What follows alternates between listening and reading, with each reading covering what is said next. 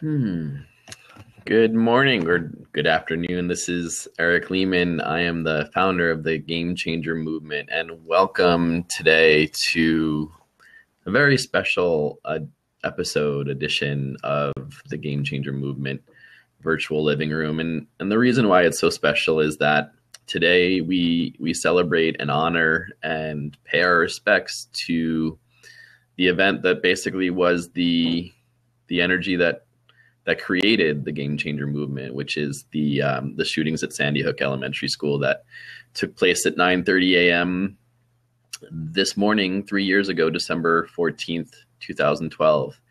And I, in some ways, I remember it as if it were yesterday, and what it meant to let my kids know that that there was a group of students that went to school in the morning and didn't come home in the afternoon, and that there was a bunch of anger and a bunch of fear and a bunch of sadness, and there's nothing, like, and it's just like in the same breath, it was what it took to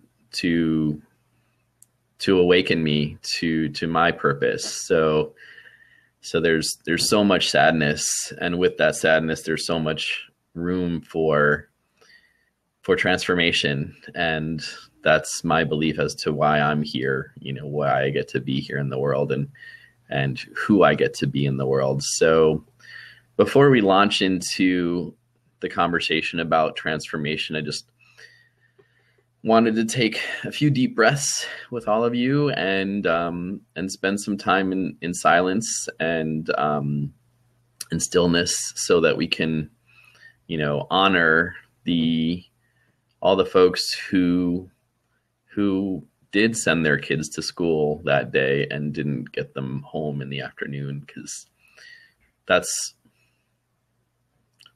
just so sad, and it I feel like it's time to just honor that moment in and of itself. So why don't you just be silent with me, and anyone who wants to join and have a seat is totally welcome as we exit our silence and shift into transformation. So how about we take a minute and just honor the past and get ready for the future and the now.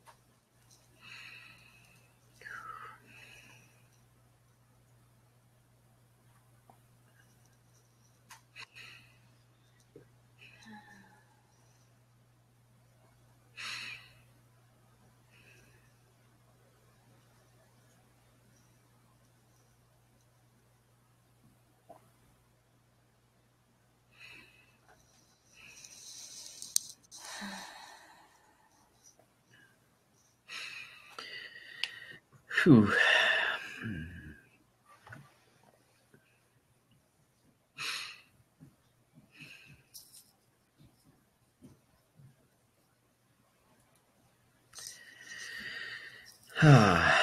Wow, this is probably one of those first blabs where we show up just to not talk, and maybe that's exactly what there is to do sometimes. And so thank you all for showing up today. Thank you, Antika, for for joining me on this journey. It's been an amazing year plus, and I just, I wanted to share a little bit about like what happened, 3 years ago as this was kind of coming through. And so like for 2 months, literally, I was just walking around stunned and dazed and didn't really like know what to do with my sadness and my energy. And then one day I just went into meditation, and I was like really pure with my meditations before, like, and what I meant by pure is like,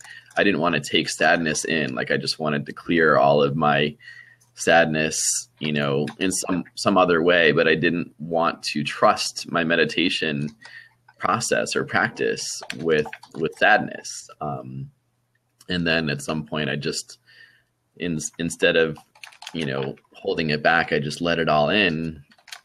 And what showed up was such a beautiful image of just, kids lining up, carrying nothing but a violent video game in their hands, and wanting something better. And that's when I made the first promise, and I said, like, after, within a year, we'll have something rolling.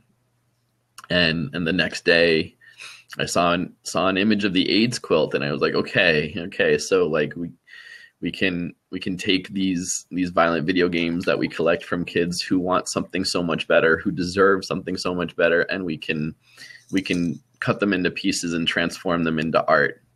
And that's what we did. And less than a year later, 11 months and a day after the shootings at Sandy Hook, we had our first event, and that was beautiful. And 60 people showed up to make one big heart. It was a broken heart. It was made out of a lot of different pieces, but we pieced it back together, and so that's, like, those are the memories that are going through my head right now. And so, like, for the past few anniversaries of this day, I've just been paying respects more silently and just letting it be what it's supposed to be, like, like honoring the folks who personally sent their kids to school and didn't get them back that afternoon. But now, now it's time to come together on this third anniversary and give those kids what they've been asking for, and so, like, today I'm so happy, and like we get to launch this contest that we just launched this morning. Posts went to, 113 people who had tremendous followings. People posted on Twitter, and people posted on Facebook, and so hopefully some percentage of 470,000 people were touched by what we're about to do in the world. And what that is pretty amazing. And we're about to create our first Game Changer ideation retreat, which is our contribution, our way of saying, this is how we transform this energy. And it's real. And we now have a date set, we have a venue, and it's real. And this is what we get to give these kids and show. This is the way we get to show them how much we love them and how much we really care. So I can't talk too much. So Antika, whatever is coming up for you, you can be you. Well, I amazingly don't have much. I think I just want to hold this space and be grateful that so much birth has come from, and awareness has come from experiences like that these kids, these people, the shooters themselves weren't lost in vain. And that good and love is literally being birthed in community as well. And we're not letting them just fall short or not be remembered. And so, I really want to lean into and just explore with all of you joining us and in the chat. Like, how can we involve and reach more and more youth? Like, what is the next steps to share this this platform, this opportunity to create the new gaming system, to create a new game in community with your buddies and your friends? And what would that game look like? How can we reach even more of them to have them join the contest that we launched today, that you can find out more about at gamechangermovement.com, and get the next phase of this tribute going. So the lives that were lost are no longer lost, that they have a global movement. They have kids standing together in love. They have impacted the world in just a continuous, magnificent way. And they also get to create a really kick-ass game that I'm sure is going to rock. And who knows? Like, I've been talking to some kids about it being 3D with this little visor thing that they now have for iPhones, and how you can create this 3D platform, and oh, how cool would that be? And different worlds and different explorations, and allowing the kids to be like, this is what I want outside. Like what does a villain without guns look like? Like, how would you defeat that person? I even had a conversation with a kid at the pool the other day, and it was talking about, well, there needs to be villains. It's like, how do you do that without there being a way to like kill them? And like, do you outsmart them? Do you have to overcreate them? Like, is the villain your own ego? How can you do that to also develop really great life skills, unbeknownst to our children as they're playing these games that they're going to play anyway? I mean, screens are a part of our life. And how can we as parents then kind of steer it so they're creating really fantastic life skills that are literally going to change the world into a better place and help them be more confident, well-rounded, secure children, rather than fear-based, which is what the gaming industry is teaching right now. Yeah. And I think, what we're learning, and what has, like, that first year where we were just, making art with kids of all ages, we learned so much. And I remember this pure conversation I had with a 6-year-old, and she basically said, like, why would someone play a violent video game anyway?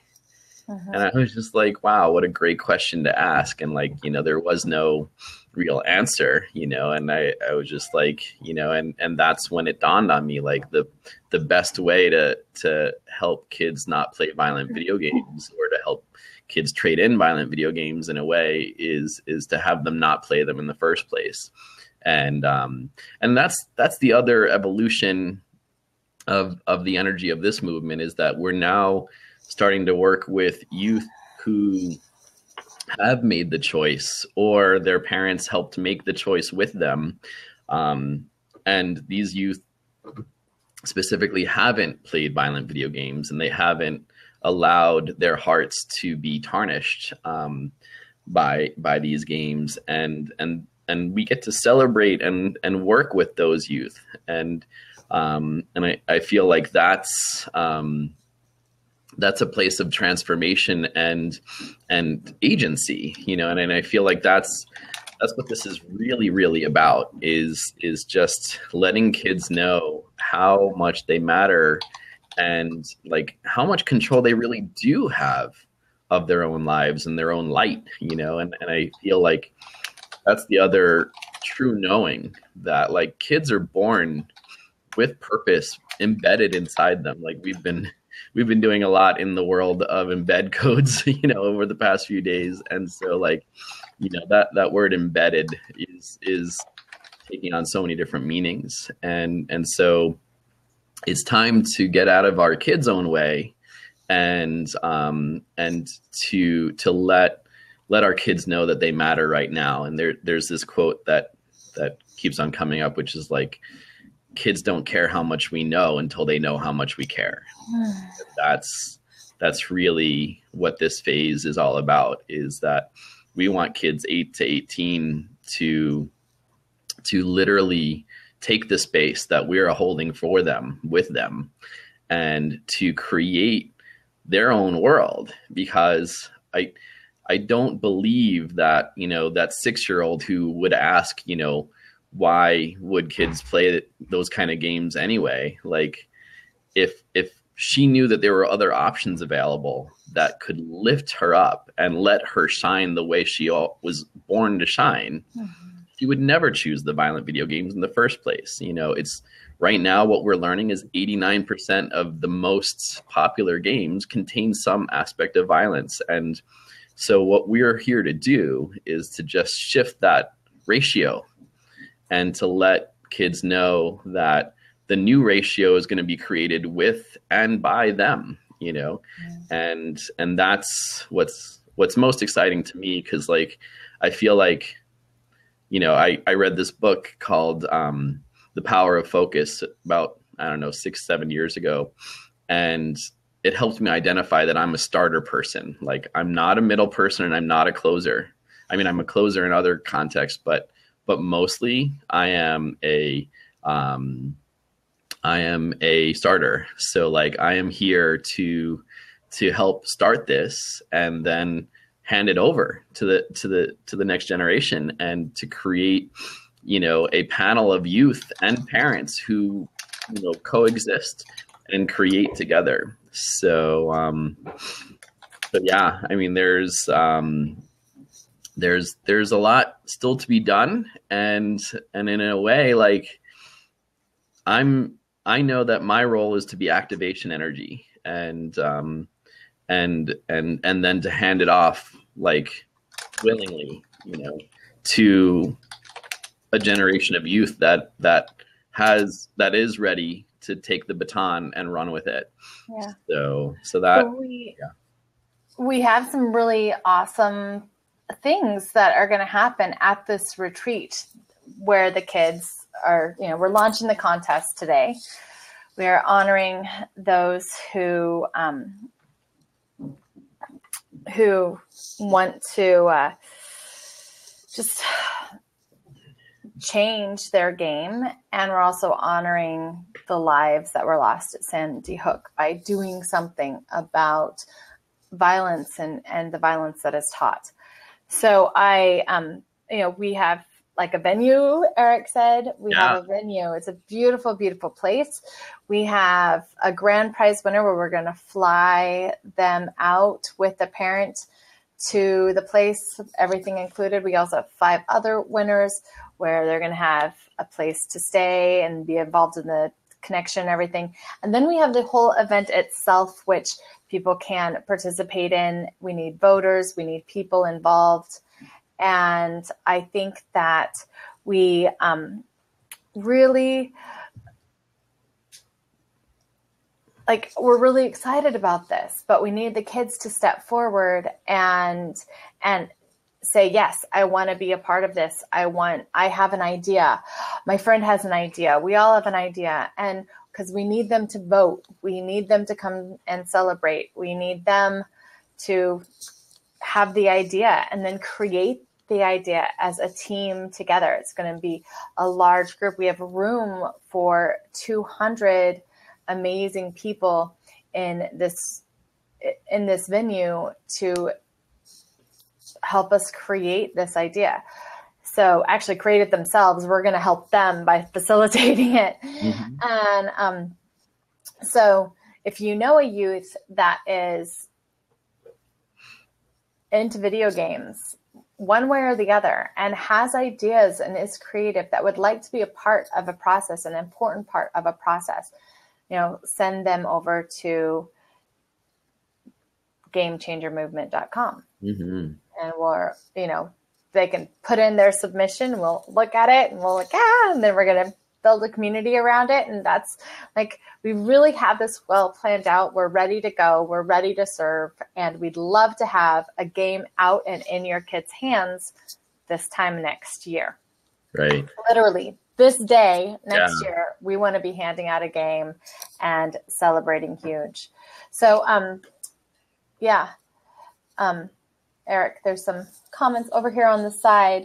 Yeah, I mean, I feel like kids education, is a really hot topic, right? So like what is being taught in schools, and that question can be fielded in so many different ways. I mean, one of the visioning documents that I've been sending out to people about what the magnitude of what we're up to is that we're learning that kids learn more in the gaming environment than they do at school right now. And it's a hard thing to say, but there's a lot of truth there. And I've witnessed kids playing violent video games, and what they currently know about guns and explosives would really actually impress you from just a raw academic, knowledge perspective. The challenge is, with 89% of the most popular games being, somewhat violent, that educational platform is kind of noisy. It's noisy and corrupted in a way. And so what we're trying to do is purify it, not from a religious perspective or, a censorship perspective, but celebrating the light that is shining from the kids before we do whatever we do as humans to take that light away. Yeah. That's why we're here, and I mean, you'll learn more about me and Antika, as you engage with us as people, but like what we experienced in our childhoods, and for us to still shine the way we know how to shine is a miracle unto itself. And so with that, like, we feel excited to actually reach a generation of people perhaps before they experience what we experienced as kids. And to know that there are people holding the space for them to shine, and who don't want to get in their way of them taking their own agency. So, I mean, it's, we're going to reach out to organizations like Big Brother, Big Sister, and the YMCAs and schools of the world, and I mean, I guess that's what this call is all about, is like, what can transformation look like? And while school is still in session, how do we transform what's being taught? And how do we get these, the school systems to recognize, like, why are we diagnosing so many kids with ADD and ADHD? What would happen if we created a game that taught kids everything that they needed to know in school?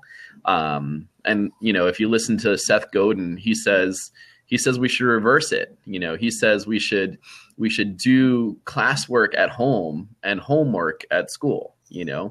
And this way we don't really get taught at school, we get coached. And coaching is by far a much more efficient interpersonal way of making sure knowledge grounds into action.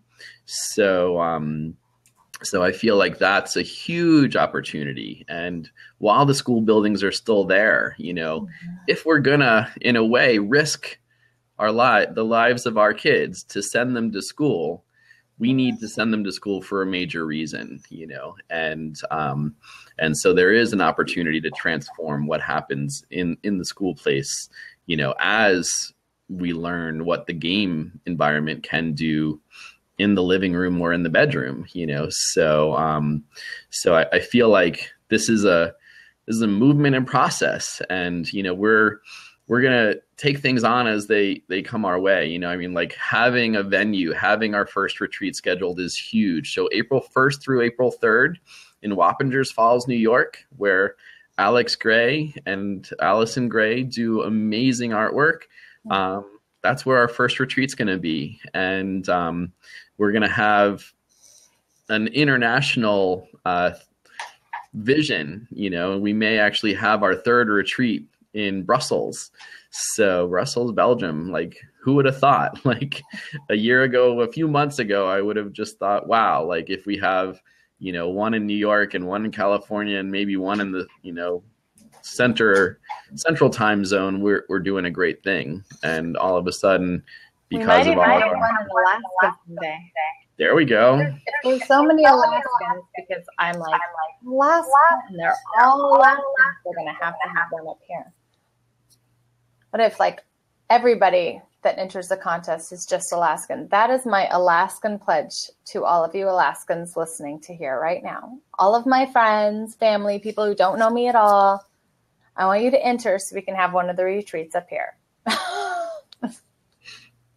Just saying. If we can go to Belgium, we can go to Alaska. That's true. That is true. So, I mean, it is, you know, I mean, I feel like this is a very big day, and wow, there's a lot of activity on the side, and I can't necessarily read too much of it, you know, while trying to focus on. That is so true. So Anthony says, great topic you have on. It's a shame to see young kids relating to killing, warfare, and murder in the world through the lens of a video game. We agree exactly. And Eric and I both come from violence in the home. Okay, our childhood was filled with violence, and childhoods, there's two, I guess, but they were filled with violence. And what we're seeing now and what we're feeling now is even if the kid has a great family life, if they're spending the majority of their time in a violent world, they're having that same effect as if living in a war-torn house. And from being raised in violence, I feel like, and the nonprofit Divinely You that I have, my part in this is here to help end and curb and reestablish relationship around violence and surviving violence and abuse. And I find that the more I find out about these video games and what's in them and what's around them, the more I realize it's really, really just recreating a violent household. Mm-hmm. And also a whole bunch of other things are going on mentally with the kids.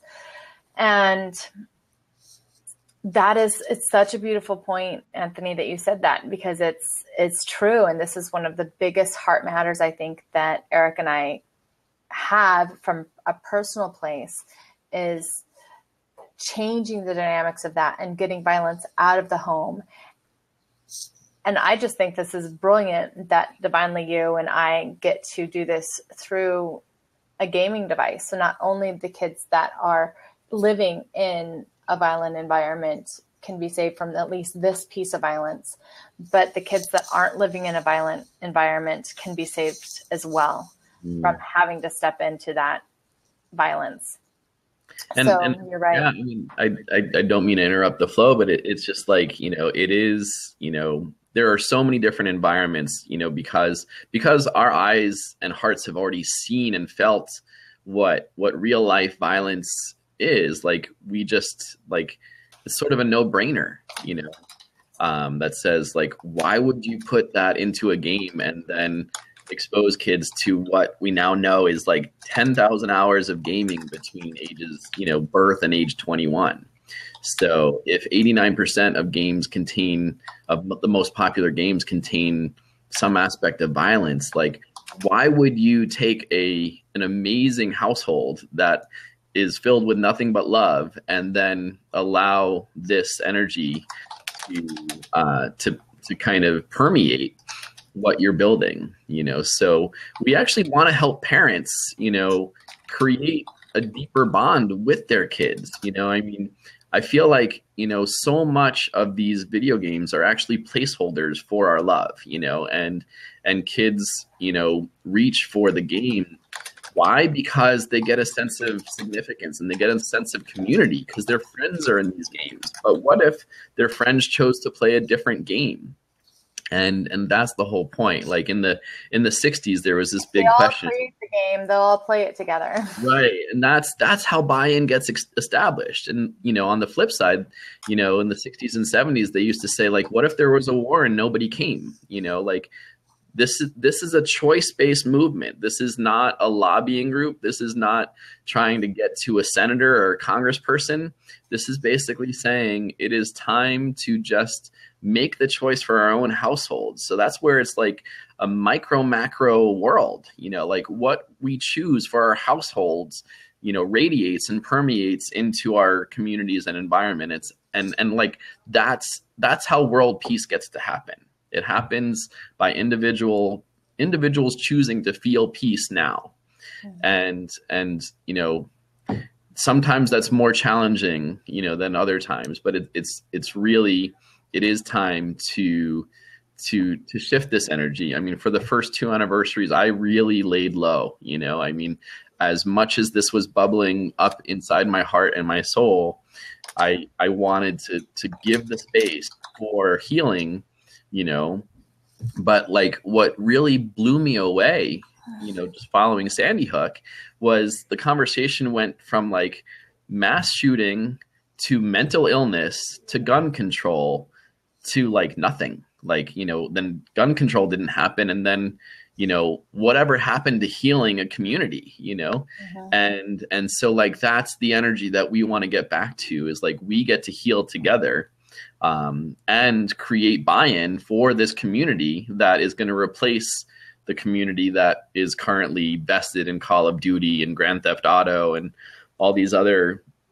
forces. And I feel like, I know we need to wrap up soon, but like there's one other point to make, which is like, we're not calling out the industry. We're not telling the industry that they did anything wrong because we made those decisions. We bought those games and we're going to buy different games, so we're not telling the industry that they're no longer going to make money. We're telling the industry that it's time to make different games and we will still buy, as consumers, the games that are better and more nourishing for our kids. And one of the outcomes of this year, no matter what, is going to be a new game changer rating system that will let the world know, what we think, and we is going to be defined by youth and parents, what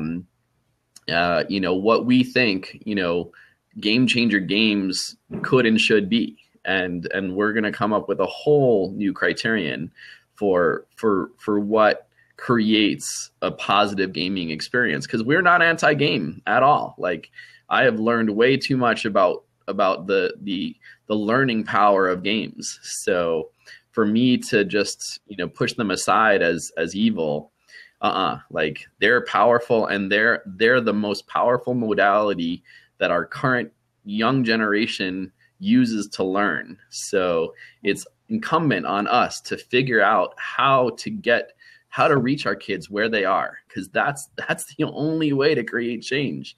If we try to create an adversarial relationship, I mean, Antika, you were in Just Say No in high school, right? And we learned that just say no doesn't work without giving them something to exchange, like that with. So that's, we are saying say no, but we're also saying shift your energy, and let's and come and join us.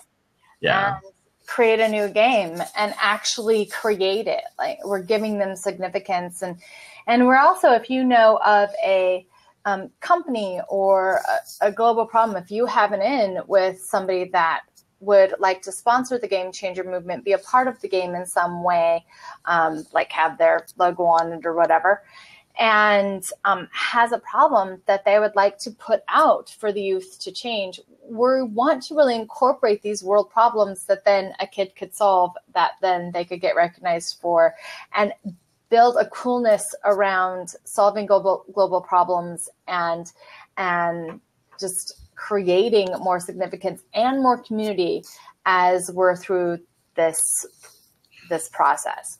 So I have to go. I have another show, but I want to thank you, Eric, for your heart, for stepping forward 3 years ago and listening to that call and meditation, for putting it into action, for continuously putting it first in your life, and therefore putting the kids first and the memory of everything and everything that happened, and the teachers and the shooter and the kids that were lost 3 years ago today in Sandy Hook, and really not allowing any memory to die, but actually memories to be formed and people to be brought together on a continuous basis. And I love that it's just grown and grown each year, and you keep stepping into a more profound and real and global view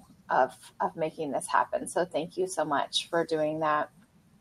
And with that, everybody, thank you for being on our blab. We're here every Monday, and Eric can tell you all about that.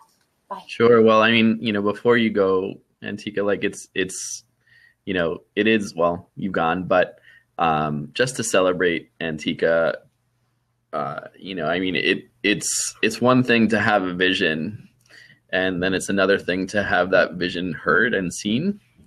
So like, we're all amazing leaders on this planet, and we have the opportunity to affect tremendous change just as one. And the truth is, like, I would have done it alone, and I don't want to, like, and so, I believe deeply enough in this vision that, like, I would show up to this Game Changer Movement virtual living room all by myself, once I learned about the technology.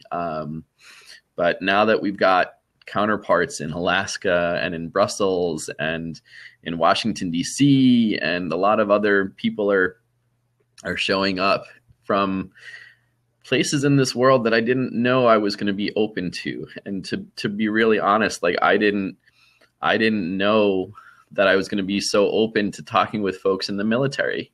I didn't know that I was going to be so open to the gaming community, because when this first started, I said, let's get kids off the games. Let's get them out into nature, because that's where I heal. I heal when I showed up for theater arts, or I showed up for chorus, or, all the other groups that I was part of. And then I realized that, not all kids are built the way I am and wired the way I am. And so in order to really hold the space, I've got 3 amazing kids, and each of those kids need a different father out of me, and they deserve a different father out of me, because they're all different people. And so that's the same point, is that, when we invite kids to be master of their own domain, and to create their next line of games, and with the technology that we have available, it's just going to be fun. Like, I mean, I just can't wait until, like, we get to combine the Internet of Things with the gaming world, with, geocaching, with whoever knows what else. Like, it's just like, there are so many more possibilities than when the last people, were making games. So I'm just really excited, because I'm a geek at heart, like, and I feel like, as much as I'm a spiritual person of transformation, I also want to see what's possible in the technology world. And I'm so looking forward to geeking out with 1 million youth. And that's the real long-term, short-term, that's the vision of the Game Changer Movement, is to create a community of at least 1 million youth, and of course their parents and caregivers, to work alongside of us, and to really bring this to another way of being. So thank you all for joining in. If anyone wants to grab a seat, you're more than welcome. I mean, this is a very powerful day for me, so I appreciate all of you, in holding the space for me to just be who I am. And yeah, it's really exciting. And from here on in, this is our way of honoring all the parents who don't have their kids to come home to right now. And so I know that it's a sacred job description that I get to hold, and I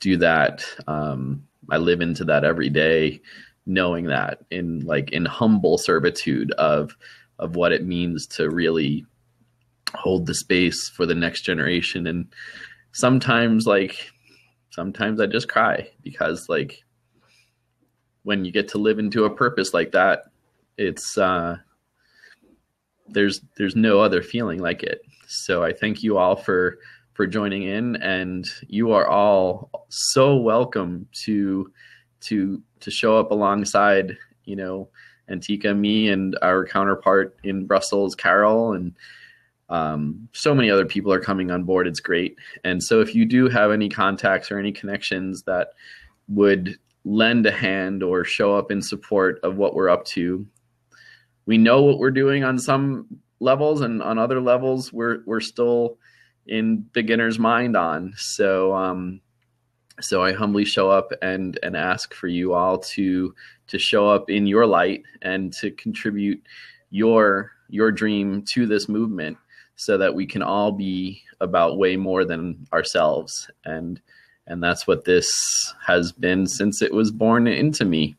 So thank you all, and I'll see you next week, and perhaps earlier.